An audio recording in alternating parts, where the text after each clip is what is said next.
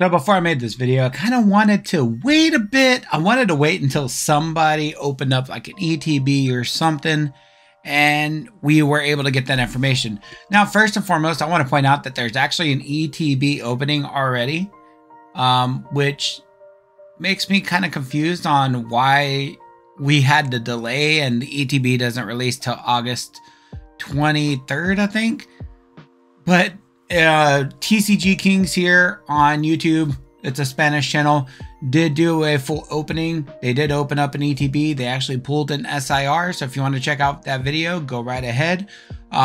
Just a heads up though, they are a Spanish channel. So if you do not speak Spanish or not familiar with the language, you may not be able to understand what they are saying, but you can at least take a look at the content that is available and watch him open up the ETV if you want to see.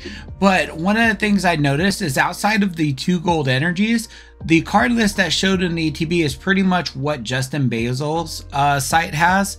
So I wanted to review the set real quick and just kind of talk about the set as a whole, because if you guys are anywhere on social media, whether it's YouTube, whether it's Twitter, whether it's Facebook, you just see collector after collector being like, this set sucks, this set's on massive discount, don't buy this set, buy singles, that sort of thing. And I wanted to delve into this set because I do think this set is worth buying, but it's definitely not a set that's going to be treated like, let's say Paldea and Fetch was, or like the upcoming EV set will be, where people are going to buy tons and tons of this to open up. It's going to be one of those sets where people are going to buy a little bit less product. And I think those kind of sets do fit really well into the Pokemon grand scheme of thing, because a lot of people complain about the Pokemon hobby, right? And we get too many sets are large, but then when we get a small set that it doesn't have that many cards to chase, people are complaining anyways. So it's like, what do you want? Do you want a large set that's good, but large? Or do you want a small subset, if they're going to give us a subset amongst our 4 main sets, that makes things a little bit easier because you don't have to buy as much product, don't have to buy as many singles. Like, there's no pleasing everybody in the hobby. And I think this set has its perfect place in the hobby because first and foremost, looking at the products themselves, you get the Greninja and Kingdra EX special illustration collections, which come with 2 special illustration rare promos. The first being Sai Nanahara's Greninja EX, my personal favorite card out of all of these, simply because it's Sai Nanahara, one of my favorite artists in the hobby ever since they made that Hisuian Zerwerk V-Star and Crown Zenith. And then you have the Kingdra EX. This is a lot of people's personal chase. A lot of people love this card. And to me, if you're buying any product for your like sealed collection, or if you're like an Investpro or something like that, this might be the product you looked at, because both of these Pokemon are fan favorites. Both of these Pokemon are beautiful promos. And I do think these promos have great potential over time. And I think these boxes have great potential over time. I think these are going to be the boxes that most people are buying. But if people are not buying these boxes, I do think they're going to buy this box. This is the King Gambit illustration collection, which is just a regular illustration rare promo that features this beautiful King Gambit card.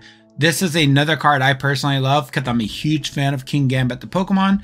But you got a Pawniard and Bisharp in 4 packs. This is basically your like EX box, your standard collection box, your special box that retails for $21.99. This is going to be your cheaper box that a lot of people are picking up.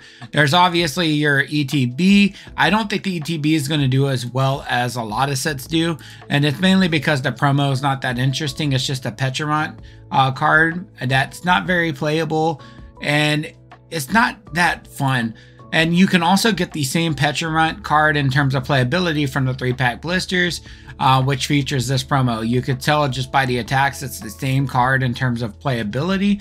So I don't see these 2 products being that desirable because first and foremost is Pecharunt or Pekarunt, who is not a very popular Pokemon. Sure, the Scarlet and Violet fans who played the DLC will love this Pokemon. I personally do. But most people are not going to know this Pokemon. Most people are not going to want this Pokemon in their collection. So I see these 2 products definitely going on massive sell because they're probably not going to move too well. Another product I don't think is going to move that well is the booster bundles, because you don't get no cool promos with them. And sure, you get 6 booster packs, but we're going to look at the set in a second. And I think that's really going to hurt in terms of a lot of things, because there's no real reason to buy a ton of boosters of the set to chase anything.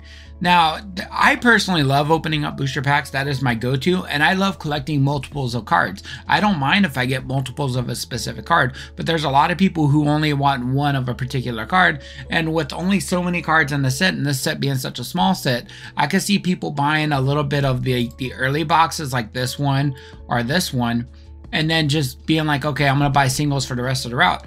And why do I say that? It's because the set is extremely small. Now, looking at the commons, the holos, and the potential double rares that we're going to get, all of these match up pretty much with TCG King's video here. They're all in the set. Some of them are beautiful, like the Shinji Kanda Iron Moth here is stunning. I do think this Galvantula is also a beautiful artwork. And then you got a few different double rares. I know Kingdra EX, there's been a couple of players that I've seen on social media talk about the potential of this card. I don't think it's going to do anything, but it'd be interesting to see if they can make it work with all the other playable water type cards out there. And I think they said Secret Box is what they wanted to use with it. I'm not sure if that's the one I'm thinking of, but it was one of the A specs. And if it gets playability, maybe this could be a double rare that's worth a few bucks. But with the promo, it might not make it as expensive as, like, let's say Teal Mask Ogre Pond. Then there's Reverum EX. I haven't heard a single person say anything about this card in terms of playability, so it's probably going to be one of your bulk double rares. These three right here are going to 100% be in the running of probably the best playable cards in the set. I know a lot of people are hyped for the Dusknoir line, especially this guy right here, because he can be splashed in certain decks and his ability is really powerful. I know a lot of people are a big fan of the Sylveon, but it's just a bulk common. Unfortunately, Sylveon did not get the illustration rare treatment. A couple of other beautiful cards like the Shinji Kanda Slither Wing. I know there's a few different dark type EXs here. I don't know if any of these are playable. I haven't seen any player talk about any of these three and testing them out, so I would assume they're not, but maybe one of them will have a shiny moment and become playable, and if it does, it might help these cards out. But for now, these all give the vibe that they might just be bulk EXs. Same with the Pekarunt here. And then for your steel types, your dragon types, and your normal types, nothing to really stand out. There are a lot of beautiful artworks. I think this Meowth is stunning. This Eevee is absolutely stunning. I'm a huge fan of Haxorus, so that whole Haxorus line is something I love. Genesect looks pretty cool, but nothing in here that screams playability. A couple of them have decent effects that might be splashed here and there, but nothing that screams playable. Now the trainers, I don't know a lot of these names, but some of them I know are being talked about in terms of being playable. So it'll be interesting to see how many of these hold any potential value, because we do know there's been trainers in previous sets such as Earthen Vessel, such as Buddy Buddy Poffin, that have held a couple dollars value, which helps your return per pack. But when it comes to these playable trainers, there's a couple in here that are good. I know I've seen a few players talk about this one. I don't know if it'll be good, but I've seen them talk about this one. The lab here also has been talked about a lot. I know some people were joking that this is the chase of the set for them, like a lot of players, because they're really looking forward to that card. Now, when it comes to the illustration rares, this is actually where I think the set really shines. I think the set has a great, I'm not going to say variety, but a great collection of illustration rares. I think every illustration rare in the set, maybe besides Tapu Bulu. I don't really like this one. I don't like all the green. I wish there was a little bit more contrast with colors. So this one I don't really care for, but I think all the other 11 I really love. Beware gives that horror movie vibe. I don't know if y'all have ever seen Winnie the Pooh, Blood and Honey, but somehow I think of that movie when I see this Beware, like just a creepy bear just appearing out of nowhere scaring you. Persian done by an artist named Whisker, which is the most coincidental thing ever that makes it awesome, but it looks beautiful. It gives that Giovanni vibe. I know a lot of people are looking forward to that card. Zorua is also very popular. Cresselia is very popular. The whole Dusknoir line done by James Turner looks stunning. I know a lot of people are going to be chasing this, and 100% these are going to be your chase IRs in the set, just because not only will they have the playability aspect, but they're very desirable Pokemon with a very desirable artwork. So these three are amazing. I'm a huge fan of the Fracture card, especially because it's got the Axews in the back. Q-Fence, pretty cute. Horsey could be really popular if everybody wanted to pair it with that Kingdra. So I think there's a lot of great cards in here, and let's not forget Houndoom as well. So I think the illustration rares really shine here. And I think depending on how easy it is to pull illustration rares, it's what's going to help this set a lot, because it is a special set. If these illustration rares are somewhat easy to pull, I'm not going to say like you get one every 2 packs, like easy to pull, but if you can buy an ETB and you're pretty much guaranteed, or you have a good chance of at least getting one illustration rare, I could see the set being opened up a little bit more, because I could see people wanting to stack up on some of these and collect some of these, and it might help the set out. But if these illustration rares have a hard pull rate, especially because we don't have booster boxes, we only have the collection boxes, the ETBs, that sort of thing. If these are really hard to pull, I can see this being a real problem for a lot of collectors wanting to open up the set, because I think this is where the set's strength lies. The full arts, none of them in here really scream awesome.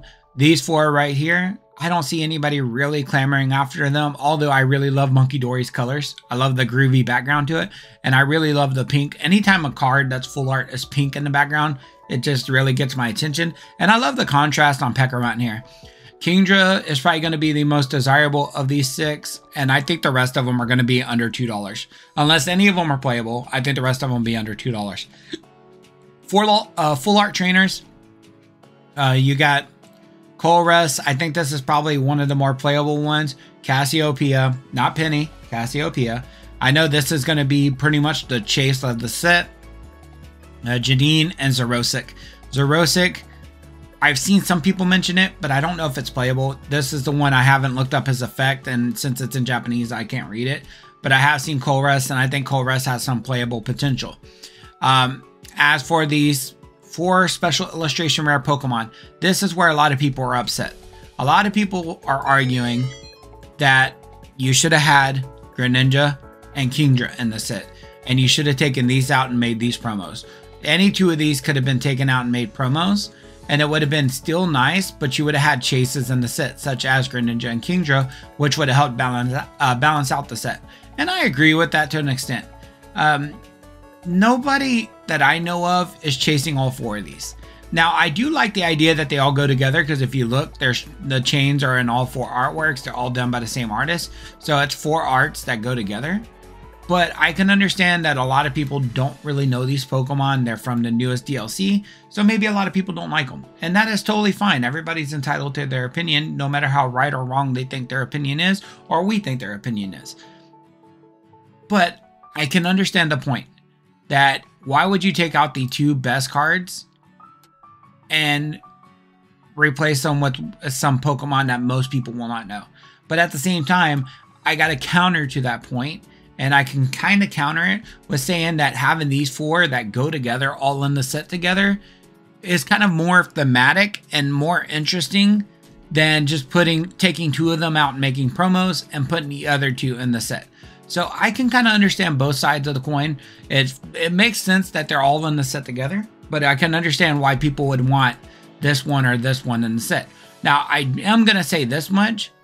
It is a benefit to have these as promos, because while they are not going to be expensive as promos, in my opinion, it helps people get really beautiful cards for very cheap. Because imagine if this Greninja was in the set. Look what happened to Greninja in Twilight Masquerade. Nearly $300. So, in my opinion, having these 2 as promos and having these in the set helps those collectors who can't afford Greninja from Twilight Masquerade, right? So, there is some pros to it, especially for your lower end collectors, for your collectors that can't spend hundreds of dollars on a single trading card. It helps them attain a cool Greninja if they can't get the Greninja from Twilight Masquerade. So I like them being in collection boxes personally, but I can totally understand why people are upset that they're in collection boxes. Last but not least, there's one special illustration trainer. You can see that here. It's only Cassiopeia. I think this is personally going to be the chase of the set. It does have a Sylveon in the background. Cassiopeia or / Penny is a fan favorite character. So I can 100% see that being a very, very playable card. Or not playable card, but chase worthy card for collectors. Now, there are actually 5 golds in the set. There is a darkness and a metal energy gold. But given the trend of all gold energies, those are probably not going to be more than $5 or $6. You also have one that I actually think is going to be pretty expensive. Earthen Vessel. Earthen Vessel Gold. If you guys don't know, Earthen Vessel Uncommon from, I think, Paradox Rift is the set. It's like a $4 to $5 card. Look at Buddy Buddy Poffin Gold from Twilight Masquerade. It was, last I checked, it was in the $40 range, $30 to $40 range. This 100% has a chance of being a pretty decent gold. This is going to be a gold that if you pull it, it'll have some value because players really like this card. This card is very powerful right now in the meta, and pulling a higher rarity version of that card is going to get a lot of players' interest. So there's going to be a demand for this card. Out of all the gold cards in the set, this is going to be the card that has a high demand and that people are going to want. So I 100% see this card holding some value. I could see this card, honestly, if I'm being honest, unless Dust Noir somehow takes off as an illustration rare, I could see this card being second in terms of price behind Cassiopeia, and second in desirability behind Cassiopeia, because there's going to be so many players who want to upgrade their reverse hollows or their uncommon versions to the gold ones. As for the other golds, I haven't seen this played too much. Maybe it is played. I can't really say. If it's a played card, if it's a card that's actually played, it'll be above 10. But if it's a card that's not played, it's going to be one of those lower end golds. And then Peckermut, we have an SIR, so it's got a higher rarity. So it's not going to hold much value, especially if Peckermut's not playable. So with that being said, looking at this set, I'm going to be honest, guys, it is Champions Path 2.0. But unlike Champions Path, in my opinion, Champions Path got saved because of the 2 Charizards. There was nothing else in Champions Path, unless you were a Gardevoir fan like me who actually liked the Rainbow Gardevoir. There was nothing in Champions Path that was good. Suspicious Food Tin was not desirable. Dreadnought Full Art, Graplock Full Art, Piers Rainbow, Kabu Rainbow. None of those cards people cared about. With Champions Path, it was strictly the 2 Charizards. And had Pokemon not put those 2 Charizards in Champions Path would have sucked. Absolutely, it would have been a terrible set. This set, on the other hand, actually has some really good stuff hidden within all the cards that people are overlooking. People don't want the Peckermut and the Monkey Dory SIRs. But there are the 3 Dusk IRs. There's the Horsey, the Houndoom, the Cresselia, the Fracture, the the Persian. On top of that, you got amazing full art trainers, an amazing SIR trainer. You get 3 boxes that all have amazing promos in them, right? So to me, I think the set's getting a little bit too much hate for what it is, because I think the set still has some great potential for a lot of cool stuff. Now, if you're a Silk collector, 100%, I think this is a great product to invest in sealed, because I don't see this product having a long lifespan, because it's just going to sit on shelves. So people are not going to order it, and it's probably not going to be on Pokemon's radar to reprint this product. I actually think it's a great product to collect sealed, because these boxes are really cool, and I think this box is really cool. But I think if you like opening packs, I don't think this is a bad product to get a little bit of to open. Now, am I going to say go out and buy 3 cases of ETBs? Hell no. I think by that point, you'd probably be losing money in terms of like what you're trying to pull. Because I think within 3 cases of ETBs, you'd probably pull most of what you want, and you could buy singles for the rest. But if you wanted to buy a couple ETBs, a couple of illustration boxes, a couple of 3-pack blisters, and maybe a couple of booster bundles when they release in early September, you might actually have some fun with the set, because there is still a lot of cool cards in here. And I think a lot of people that are hating on this set are the hype bros, the people who like hitting those $300 cards. And if you're somebody who doesn't really care about a card being $300, $400, $200, and you just like collecting Pokemon cards like me, then this set'll be a fun one to kind of kill time throughout August while we're waiting for the amazing upcoming Stellar Crown set. So if you're waiting for Stellar Crown, this is something that can kill your time, unless you're really trying to chase your money every time you open up a booster pack. And if that's the case, go back to Twilight Masquerade. I know Twilight Masquerade still got that Greninja at a very high price. Carmine still very high. I know Kieran and Eevee recently kind of went up in market value. So if you really need to chase the dollar value of a pack, Twilight Masquerade is still available. Temporal Force is still available. Paradox Risk is still available. But if you want to open up some new cards, a new set, and have fun with it, and most likely get these products at a discount because they're not selling as well as other sets, I do think this will be a fun set to open. I'm going to be opening it up. I know when my ETBs arrive, I got a couple of them that are ordered out, and then I think I'm going to open up a couple for myself because there are a couple of illustration rares I would like. I don't mind adding these cards to my collection as much as I don't really like the Okie Dokie and the Monkey Dory. I really like the Pheasantipity, but if I pulled these, they would absolutely go in my binder just as cool cards to collect. Cassiopeia, I would love to add to my binder as well. Any of these full art trainers. So I actually think it'll be a fun set to open up and crack for a little while, but I will admit that this is the kind of set that once Stellar Miracle drops, or not Stellar Miracle, Stellar Crown drops, I will probably move on from it. This is not a set that I feel that I'd go back to, but I think for the month of August and the very beginning of September when the booster bundles arrive, I think I could have a little bit of fun with it before time ends. With that being said, guys, I am going to go ahead and call an end to this video. Let me know down in the comments below what you think about this set. Is it a set you're excited for? Are you going to pass on it? Are you just going to be like, oh, I'll buy a few packs here and there, but buy mostly singles? What do you think? And also let me know, what is your favorite card from this set? What is the card you're hoping to get the most from this set? I'm going to assume for most of you, if you're not going to say a promo, but you're going to say a card from the actual set, it's going to be one of these 12, because I think these are the 12 best cards in the set, and I think these are going to be the cards that many people are going to be hunting. But anyways, guys, thank you so much for watching. I'll catch you on the next video. Bye.